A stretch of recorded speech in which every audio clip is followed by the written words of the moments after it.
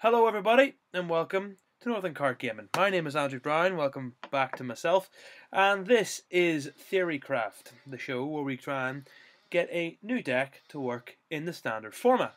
And today's deck is a new deck that will be coming out in February in Ultra Sun and Ultra Moon, Ultra Prism. It is Dusk Mane Necrozma Magnezone. It's a new deck. It's a deck that looks pretty fun. It's a different version of the old Magnezone Peak or Pikazone, and it's maybe a better version than Bulu because it does a very similar idea where it's putting a lot of energy onto a basic and then discarding it all and then getting it all back. So hopefully it's a better one. It's obviously a metal thing, and I adore metal, so I'll be really happy to play it. So anyway, let's go on to what we're going to do today. This is obviously a PowerPoint. Overview. We'll see how the deck works. We want to see what we're doing with it, what each card does, and what cards will need to be played in the main sort of idea of it. Next up, we're talking about supporter cards. There's two new supporter cards that are coming out in the new set that I think will definitely help this deck thrive. Possible text, so maybe some card like a non-EX attacker or any of this sort of stuff. And the last is threats and weaknesses, because you obviously got to look at what is in your format to see what you actually are going to play. So obviously first up we see how the deck works. Here is Dusk Mane Necrozma, 190 HP metal type. Weakness to fire, of course, like a lot of metal types, and also resistance to psychic, which is quite good. A 3 retreat cost, which means you can use heavy ball, which is quite good.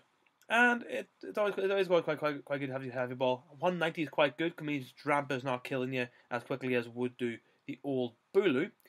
And it's got three attacks. The first attack for three colorless is 60. Call slash is not great. It's worse than Charizard's 3 for 70, and that's on a stage 1. I guess the stage 2, sorry. This being on a basic is probably okay. And it's an okay attack. I guess it does Guardy. It does 180 to Guardy, but Guardy mightn't be as relevant. But it's one of those attacks that you may have to use, so it's good that you know it. The second attack is the main bulk of it. Meteor Tempest. 3 metal energies and a colorless energy. 220. Discard 3 energy from this Pokemon. With a choice band, that goes to 250, and you are hitting everything to death, no matter what it is. 250 is a very magic number at the minute. Means you can kill anything. 220 even means you're killing Zoroark, Golisopod. You're killing a lot of cards, a lot of decks, instantly with just this attack with no choice bands or anything. And that's amazing. You're also discarding the energy off, so you're taking 3 energy away. That means that even if you are against the Guardy, they can't even try to get a combat on you just because you're discarding loads of energy off. And even against Lele, that means Lele needs a lot more energy on it to try and kill you because you're constantly discarding it off. It's quite a good attack. It didn't look very good until the card we're going to talk about after this came out, but it is quite a fun card and it's quite a lot of damage for what it does. The next attack, Eclipse Sun GX, a GX attack for 3 metal, is a flat 250. And this attack can only be used if you have more prize cards remaining than your opponent. This is quite good in theory.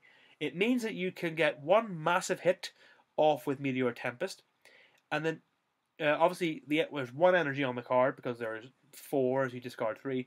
That means with the 2 other supporters you only need 2 more energy and to attach to your Dusk Mane. You're not looking for that last energy, which I'll get onto.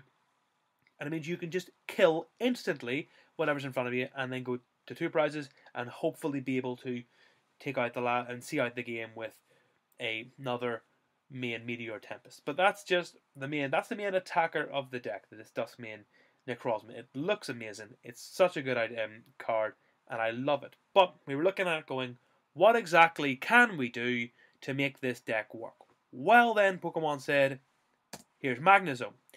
Magnezone is a stage 2, obviously, 150 HP metal, weak to fighting, weak to fire, and of course weak resistant to psychic. A 2 retreat cost, which is rather annoying because 2 is the worst retreat cost in the game. It doesn't mean that you can use heavy ball, and it doesn't mean you can retreat easily.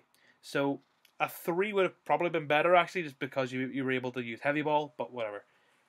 It has an attack, Zap Cannon, for 3 metals and a colorless, 130, and then you can't use it next turn. If you're in a pinch, I guess it can work. It's also a good. It's also in theory a good non-GX EX attacker, so it could work. Sorry, taking my drink, but it's the ability. We're here. Magnetic Circuit. As often as you like during your turn before you attack, you may attach a metal energy from your hand to one of your Pokemon. It is Rain Dance. It is Deluge. It is Lightning Magnezone. It is Rain Dance. We have a way to power up the Dusk Mane constantly and attack constantly. It is such a good card. Rain Dance is always good. It's always been used. It's always seen at least a tiny bit of play, and now it's going to be seeing quite a lot more play, just because there's a really, really good attacker that they can use it with. And it's also quite a good typing. I mean, if you're against Volk, it's not going to be great, but at the minute, that's what we're going to do. We're going to be powering up our Dusk Manes with Magnezone and hitting things very, very hard. The issue, obviously, always has been with this, has been missing the energy. We don't want to miss the energy. We want to discard it and then constantly get it. And this is difficult. Constantly having to get energy is the issue why a lot of these decks never really fully work. Because maybe you miss energy, especially in Feburary, where you have 2 different energies and you need 2 of one and only 1 of the other. It can get a bit rough. But with Magnezone, you just need metal, and that's at least a bit better. I mean, you've got Professor's Ladders and all that stuff to get the energy into your hand. But how do you get it back? You can use energy retrieval, or Pokemon that said don't use energy retrieval, use Mount Coronet. This is Mount Coronet. Once during each player's turn, that player may put 2 metal energy from their discard pile into their hand. It meant to be their hand, sorry. Oh, into their hand. So it is into the hand. I'm silly. Anyway, Mount Coronet means this deck will be very good.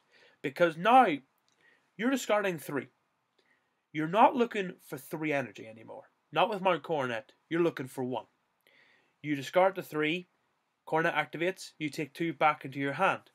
Now that means you'll need 1 unique energy to find in the deck. And finding 1 unique energy is a lot easier than trying to find 3 unique energies.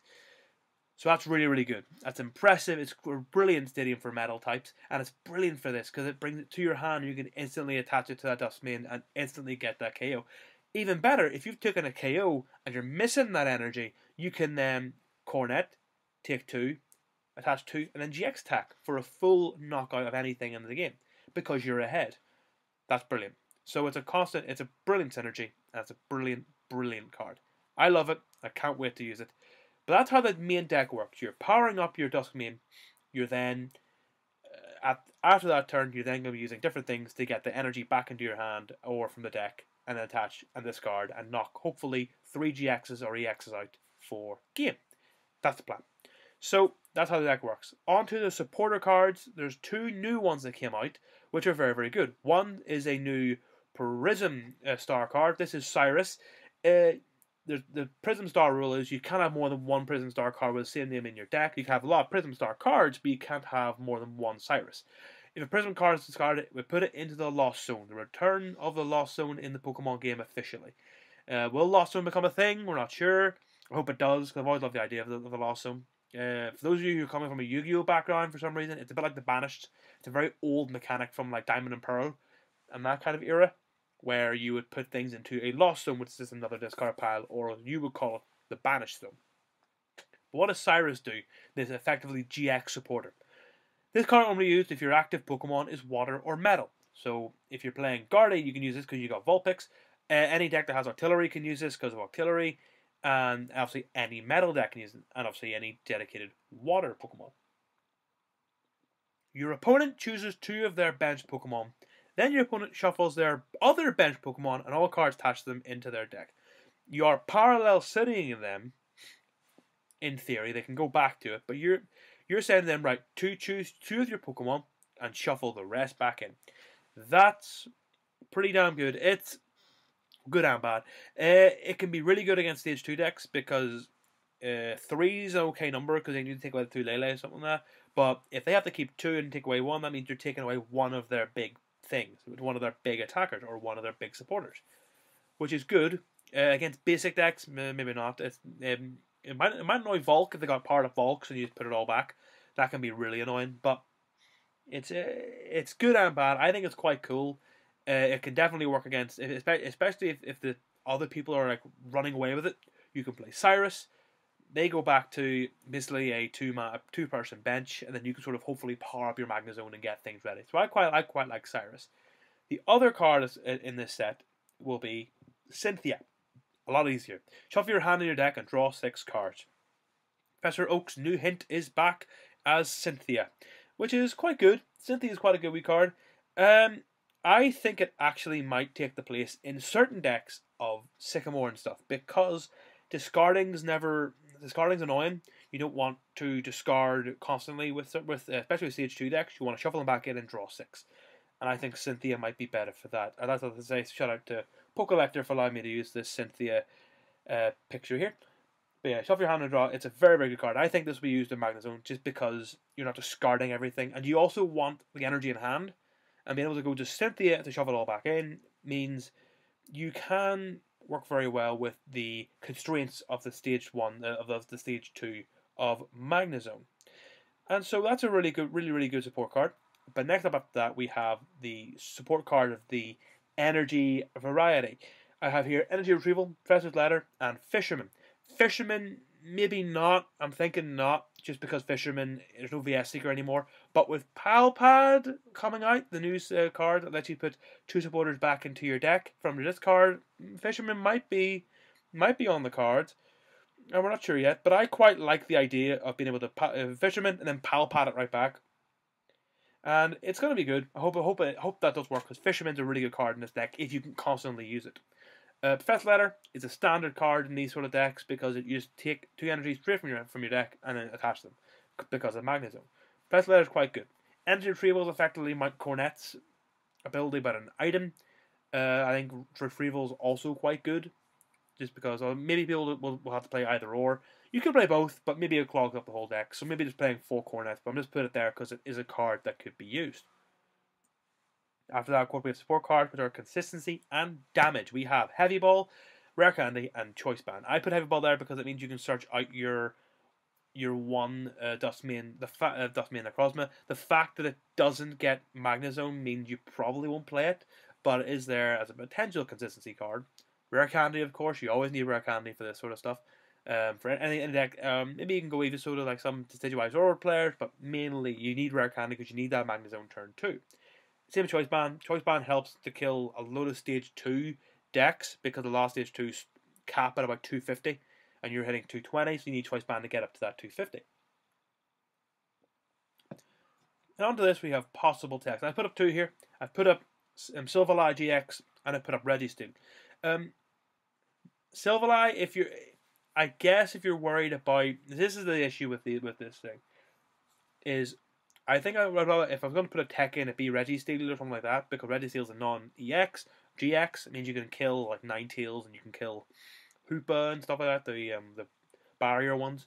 Silvereye is just an idea just because you could tech like a line in. It means you can retreat between your Dusk Manes, and then you can also, if you're really in a pinch against a Zoroark, you can attach a fighting or a psychic memory or whatever. Or the new fire lightning memories that might come out, that'll be coming out soon. That might actually be quite cool to have, but I think out of the 2 of these techs, I prefer Registeel, just because it means Registeel you could tech a 1 in, and if you're against, and if you're against a lovely card like Ninetales, you could probably just go you can go Iron Head, really quickly get Iron Head, retreat out, and then attack. So I think Registeel out of the possible techs is best in this case. Now, the threats and weaknesses of Dusk Mane is a bit difficult. The main weakness it has the same main weakness as the old Magnezone deck, which is Ability Lock. Garbotoxin will, although it's not seen play as much, as other decks, it's always an issue, and you have to assume you will at least face one of them somewhere. It's always an issue, Garbodor. I think you'll be okay, because because if there's less Garb, you're definitely gonna be okay. If there's Garb, you got a lot of field blowers, so you might be able to take away this Garbodor issue. So Garbodor's the main thing. Glaceon GX so will not stop Magnezone, so it's not as big an issue as the Garbodor would be. But that might see more play than Garbodor, which is quite cool because it means that your Magnezone can just exist, because obviously Glaceon GX doesn't stop the ability of non-EX and GX Pokemon. It only stops the EX and GXs. So really your biggest threat, non-weakness-wise, is Garbodor. Weakness-wise, it's Volk. Fire will always be a problem for this deck, and you can't play weakness-stopping Solgaleo due to the fact that you don't want to play like a random combo like that. Maybe you could, like we'll see how it goes, but it's just the other card. Dusk Mane Necrozma is a basic, and then you got a stage 2 line in the middle of another stage 2 line. Two stage 2 lines never really works. Very inconsistent. And at that point, you're better just playing Solgaleo anyway. The new Solgaleo stuff. So I don't think that'll work. So which means Volk will be a big issue. That's a shame. But every deck has that weakness, and unfortunately, Volk is the weakness for Magnezone.